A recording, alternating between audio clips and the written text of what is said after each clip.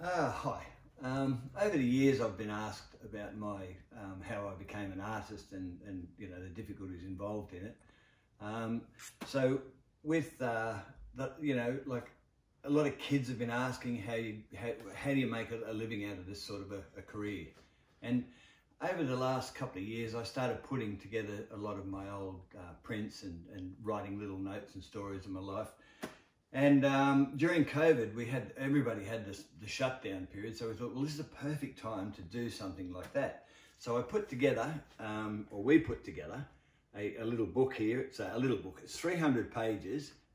Get a Real Job, which seems to sum up my whole life of everybody saying, when are you going to get a real job? You need a real job. You can't do that. Well, you can. I've sort of done that. So this book here, it goes back to my art school days. It's got lots of stories of me painting in the outback, coming to Lightning Ridge, my street art career, which I've started in later years. So it tells quite a good story with a continual thread of painting right throughout the whole 40 odd years that I've been doing this.